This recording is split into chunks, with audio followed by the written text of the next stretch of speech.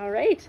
You want to can you explain the heart here's field? the on the back of all the artwork that I do.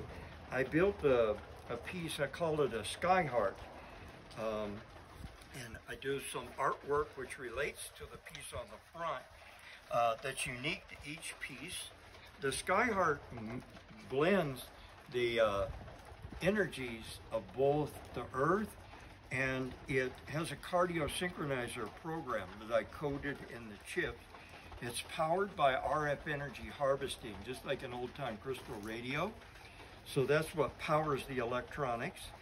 And it has a little teeny diamond at the tip of the gold disc. So it works with different energies of different metals. The base metal is copper.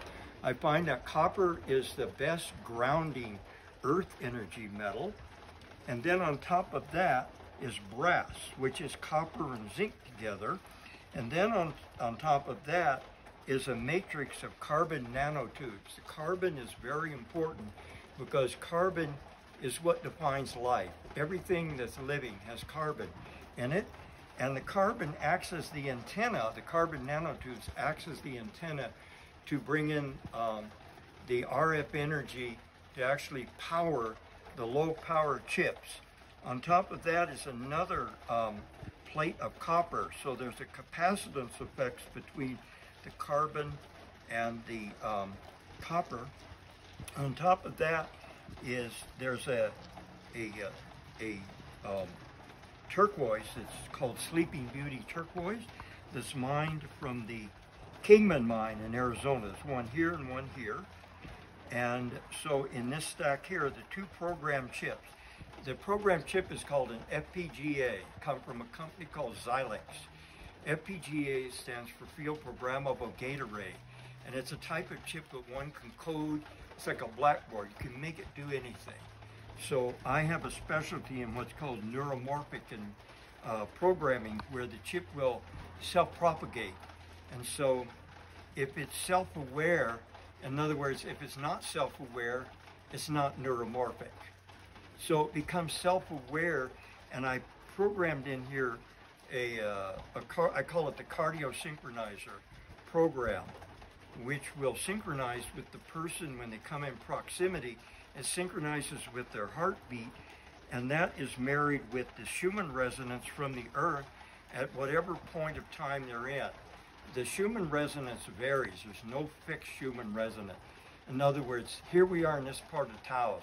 If we go up to El Rito, the resonance from the earth will be different, subtly different. It's a harmonic, actually, of many, many frequencies. Like when you hear an organ go in, you hear harmonics, subharmonics. It's like that.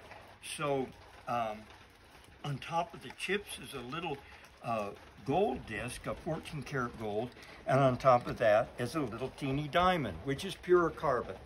The diamond is pure carbon. I always put that.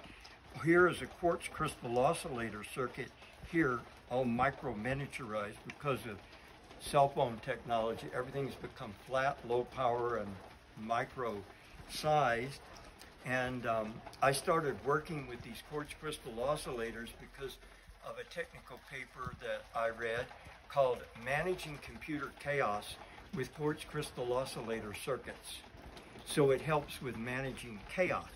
And then at the bottom is a turquoise I bought back in the 90s when I was buying turquoise from the Bisbee mine in Arizona. And then I also put a name in a title plate, and the embossing which appears here and also on the front is Sky David in Braille. And so it's like a way of uniquely offering the pieces. And that wood there is Honduras rosewood, and the lapis. All the things they make have a lapis stone because the lapis is associated with Merlin, the magician, the magician king who can transmute elements at a subtle level. So that gives an explanation of what's there. And then I make the frame. I do all the woodworking, and I learned woodworking from a little age from my father. He made all our toys, and my father, there's a picture. My father helped me build a crystal radio at age 2, and I was the eldest in a Polish, Belarus immigrant family. I don't use my last name. It's Przezuzkiwanie. Whoa. Shortened to Pi. Worst letter. Anyway, so that's a phonetic, but and the David is like my first name, and the Sky is a nickname. When I function as a LRP, it stands for Long Range Reconnaissance Patrol with the 82nd Airborne Division of the Army. In the late 60s, the code name SKY would represent null threat. And if it was spelled SKI, that would be in threat level 4 or above, as in capture and interrogation, which I actually have experienced in a much earlier life, 50 years ago. So anyway, that gives a little bit of an explanation. So this is called a strain relief, so I do the entire framing myself. And so the pieces, it's not just that someone gets the watercolor with pastel, they get a frame that I've made by doing fine woodworking, and there's no shellac.